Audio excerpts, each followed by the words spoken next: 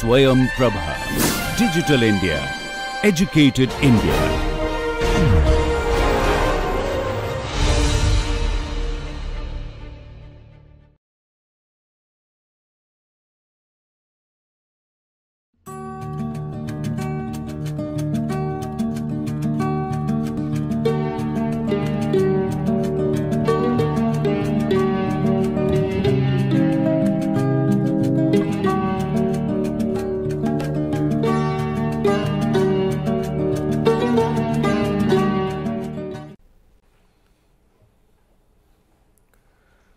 We continue our discussion on parabolic partial differential equation. Last time we learned how to do the von Neumann stability analysis, and we applied that technique to do the stability analysis of the FTCS scheme for discretizing parabolic partial differential equation. So, in this lecture we will have a look at some of the simulation results, and we will also discuss that the outcome of the stability analysis taught us that the diffusion number should be restricted to a value of half at the most. So, if you maintain that stability limit, then how the simulation results look like, and if you are not maintaining it, then what is the outcome. So, before we proceed further with these calculations, let us try to recapitulate the FTCS scheme. So, we were discretizing the equation del u del t is equal to alpha del 2 u del x square. So, this equation, when we discretize it with forward time central space discretization, then we come up with a discrete form like this. And we need to take note that the scheme has first order accuracy in time and second order accuracy in space by virtue of the schemes that we have used to discretize the time and space derivative terms. So, if we were to write the order of accuracy, you could write it this way.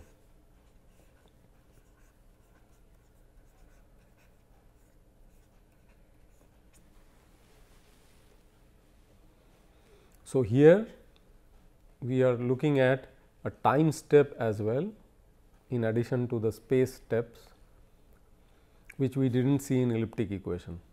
For example, in elliptic partial differential equation, when you were doing a multidimensional problem which involved both x and y directions, and if we were using CD2 scheme to discretize, then the order of accuracy will be shown like this.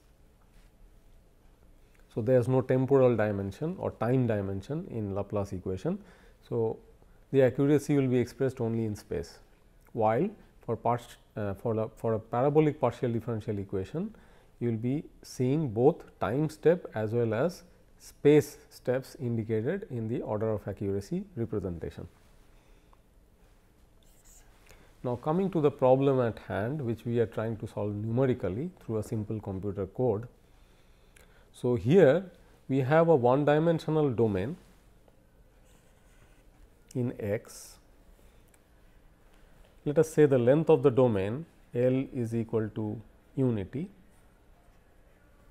and we have put in 100 grid points spanning this domain.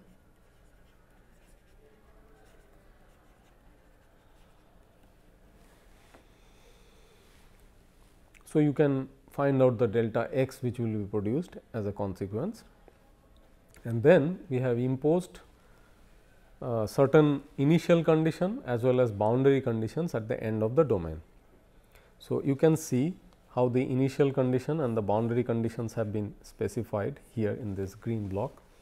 So, initial condition says that obviously at t equal to 0, that is what we mean by initial condition, u is equal to 0 everywhere apart from the boundaries. That is why we use less than here, we do not put a less than equal to, because if we were to put equal to, then we would reach the boundaries.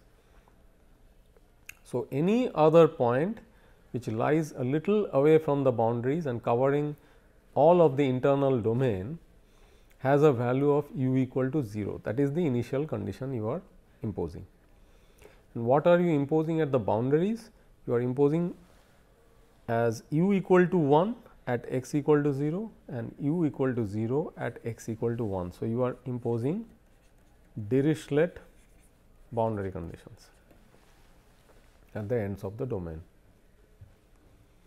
So, these things have to be kept in mind when we look at the simulation results. So, we are now starting to do the calculations over these 100 grid points apart from the boundary points, of course, because that is where the values remain fixed and provided to you in the form of Dirichlet boundary conditions. So, you are not having a mixed Dirichlet Neumann problem here. So, if you were to have a Neumann condition at some end, then the value at that boundary would have to be updated with time. So, here it does not arise because you have Dirichlet boundary condition. Now, having said that, if you look at the solution here in the plots, you are plotting the x coordinate along the x direction, x coordinate varying from in terms of the grid points. Let us take it in the form of grid points. And then on the y axis you have the u, value of u represented, and this is how the solution looks after 10 steps of calculation. So, each calculation step, as we remember, would involve this discrete equation. This discrete equation will be solved at all the grid points i's between 2 to 99. So, leaving apart I equal to 1 and I equal to 100, which are the boundary points, at all intermediate points you would be applying this discretized form of the equation and updating the value of u. So, as you keep updating from the first step to the second step and so on, based on the initial and boundary conditions, you would be able to reach this distribution after 10 time steps. Of course, remember that this distribution is true for this discretized form of the equation. So, if you were to use different discretization schemes for approximating the time derivative and the space derivatives, then the solution may look slightly different from this, because the order of accuracy would then change. So, that is something that we have to keep in mind. So, ideally one could try comparing the discretized equation solution quality by comparing with an analytical solution if available. So, in case that is available, then you have the convenience of comparing. Incidentally, it is available for this particular partial differential equation that we are handling. We will probably discuss it in a later lecture. So, having said that, for now we are concerned more about how the solution looks like as far as the FTCS scheme is concerned.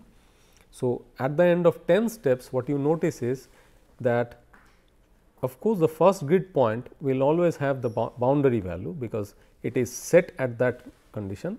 Also, the last grid point will have the other boundary condition, and what is noticeable is that a number of grid points close to the left boundary have started gaining value because they are in close proximity to the left boundary value, while many of the remaining points are lying silent, as though they have not responded yet to the presence of the left boundary value. So, it takes time for the solution to evolve, and that is why we say this is a transient problem.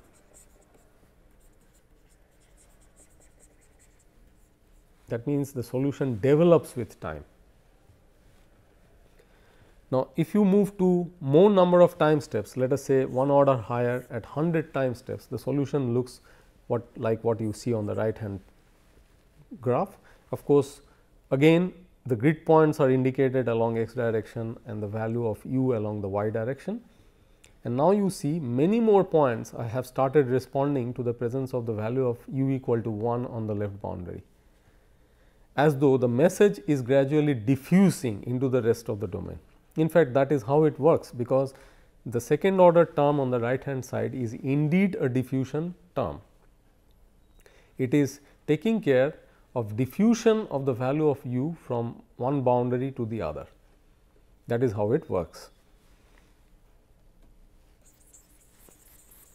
Now, if we look at the stability aspects of the solution, till now the two time step solutions that we have looked at, they do not seem to show any kind of awkwardness, in the sense that some of the properties which we expect from this kind of a calculation, that the values are expected to be bounded between the maximum and minimum that you have in the boundaries.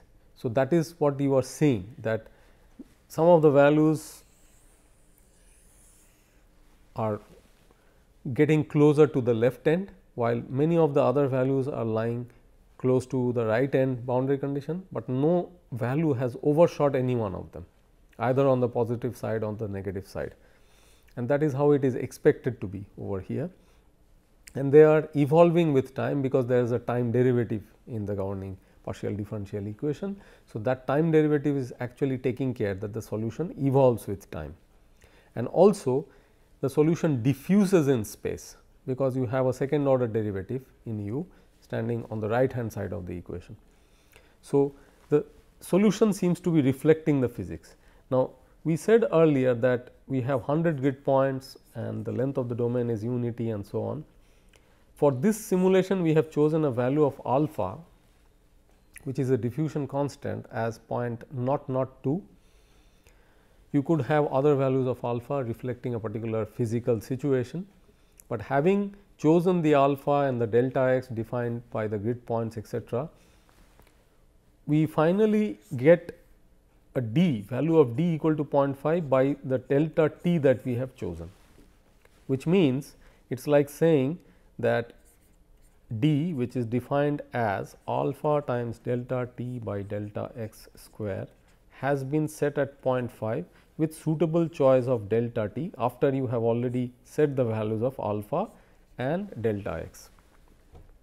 And you know that going by the von Neumann stability analysis, this was the limiting value of d for stable calculations. So, we are keeping ourselves bounded by that definition.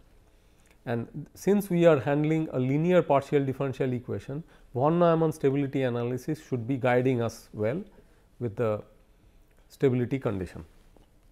Until now, the way the solution is proceeding seems to be a stable solution.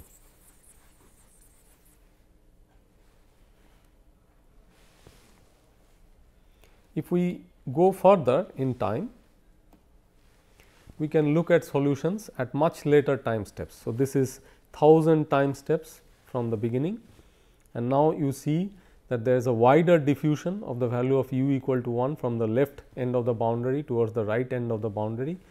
It has almost reached close to the right end boundary. However, you can see a nonlinear nature in this curve, which means that it is yet to reach the steady state linear distribution. Now, why do we say that at steady state we expect a linear distribution?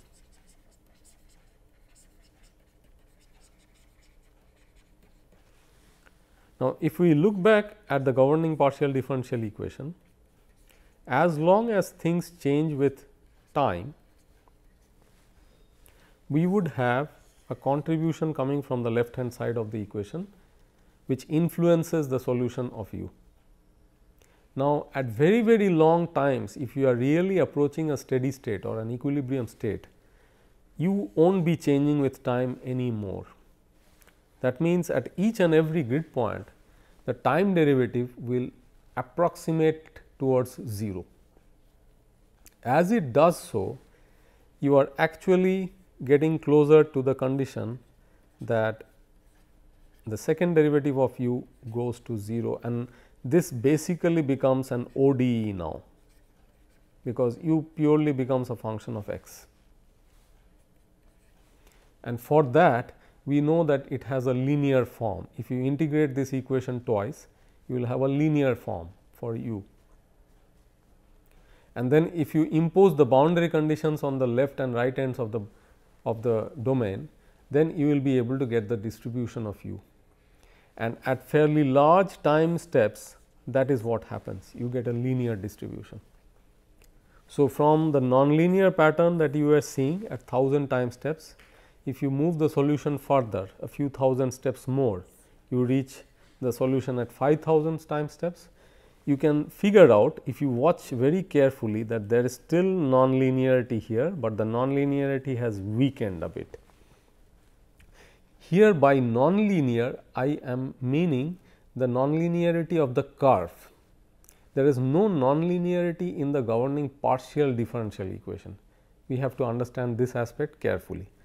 So, what we mean by this is that this is not a straight line. So, this is not representable by a formula of this kind. This will not hold good here. So, nonlinearity is meant in that sense, but there is absolutely no nonlinearity in the governing partial differential equation. And what have we achieved here? Here of course, we have achieved a linear distribution of u, that is because asymptotically this condition has been reached, and now this governing partial differential equation has actually reached a condition where it can be treated as an elliptic partial differential equation. We have seen this earlier when we discussed about Laplace equation in one dimension, that there would be a linear distribution of the dependent variable in such a case.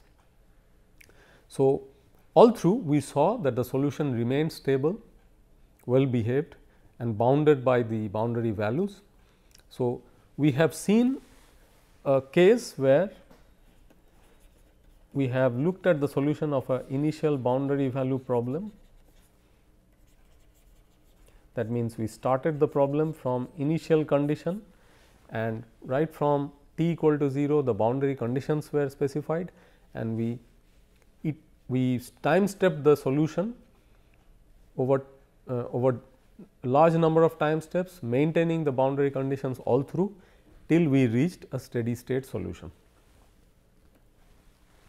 And all through the solution remained well behaved and stable, because we had satisfied the constraints imposed by the von Neumann stability analysis, and the constraint was that d would have to be kept less than equal to 0.5, and we chose a value of 0.5 for d precisely, and as expected the solution remained stable.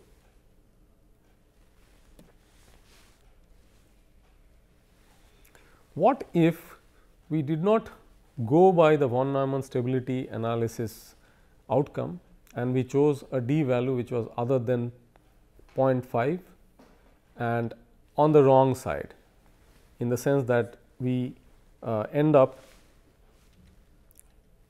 taking a value of d which is greater than 0.5, and that is precisely what is shown over here. So, we have to note that we have taken a value of d which is marginally larger than 0.5. It is not very significantly larger than 0.5, but it is certainly more. So, with a value of 0.55, let us see how the solution emerges. So, other things are all remaining the same. So, we have the same 100 grid points and unit length and alpha values as we did in the previous case. However, we have chosen a delta t in such a manner that finally d overshot the limit of 0.5. That means, we are trying to time step the solution more rapidly than what is prescribed by the von Neumann stability analysis. So, what we have done essentially is chosen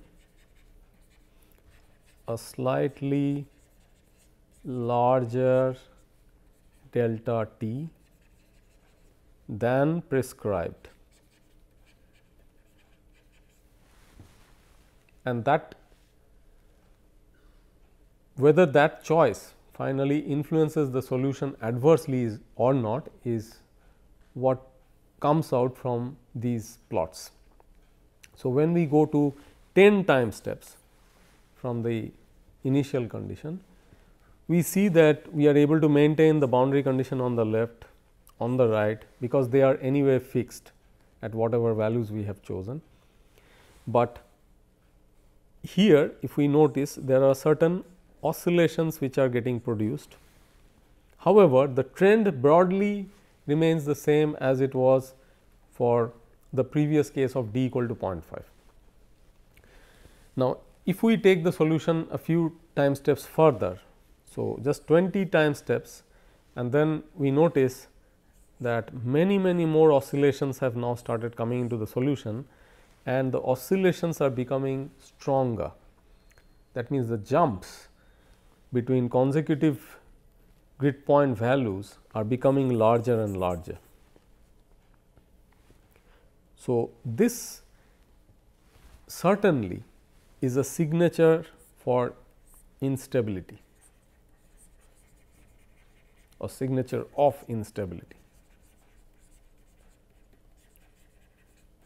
That means, we are seeing some oscillations in the solution.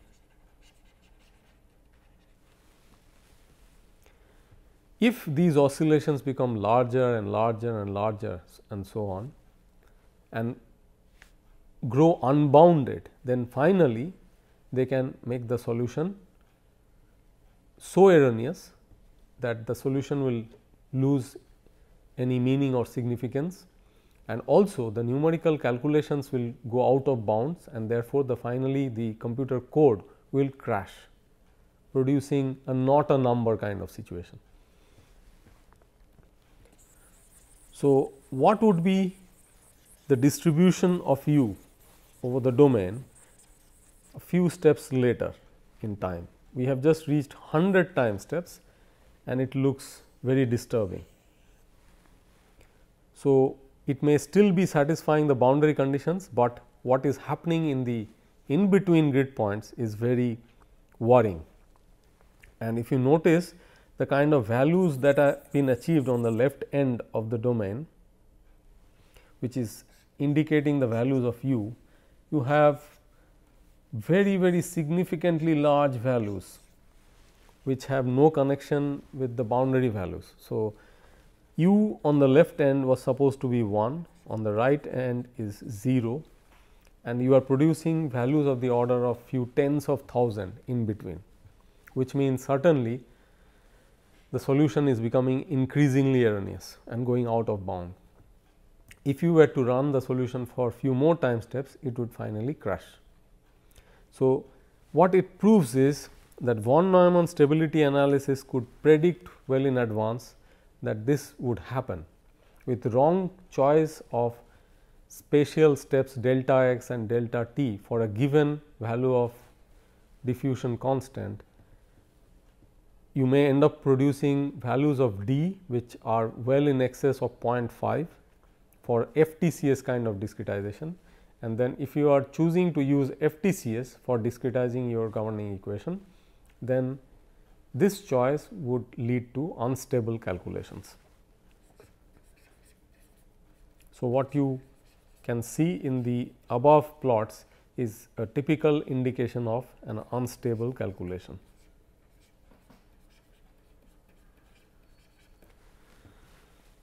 So, the condition that von Neumann stability analysis derived for us, bounding the value of d for FTCS scheme, is called as conditional stability.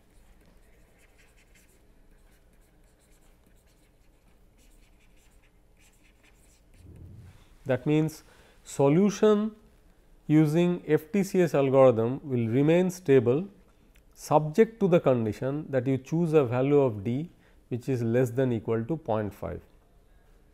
So, such conditions when found through von Neumann stability analysis would be termed as conditional stability. So, if you are having unconditional stability for certain schemes, then such specific conditions will not come up at all. So, you will be able to show that the amplification factor in such cases would remain less than equal to 1 under any circumstances. If such is the situation, you will call such a situation as unconditional stability. That means, it will remain irrespective of your choice of delta x, it will remain stable irrespective of your choice of delta x and delta t and alpha. right. So, conditional stability is stability of the scheme under the given choice such that you are able to satisfy the constraint. So, there is an issue of satisfying a certain constraint. If you satisfy the constraint, then the scheme will produce stable solution. So, we got to see through this numerical example that it is indeed like that, that if you are satisfying the constraint, then it produces a stable solution. The moment you violate the constraint, it will end up producing an unstable calculation. So, we saw an instance of conditional stability.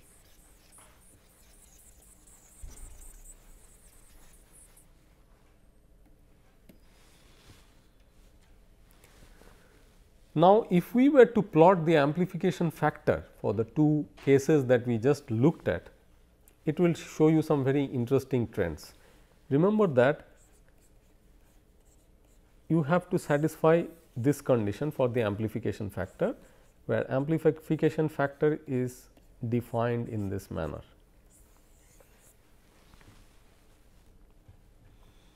So, when we chose d equal to 0.5 in the first example, how would the amplification factor vary over the entire range of phase angles? So, what we have plotted along the x axis is phase angle. We remember that this phase angle will vary between 0 to 2 pi. So, what we have plotted is in degrees. So, that is the x axis, and what we have plotted along the y axis is g. So, that is for both the graphs that we are seeing in this slide. So, if we follow the plot for the d equal to 0.5 case, the maximum positive value of g that we see is attained for theta equal to 0 and for theta is equal to 2 pi. These are the 2 points, 0 degrees and this is 2 pi, which is 360 degrees. And the maximum negative value is minus 1, which is reached at 180 degrees or pi.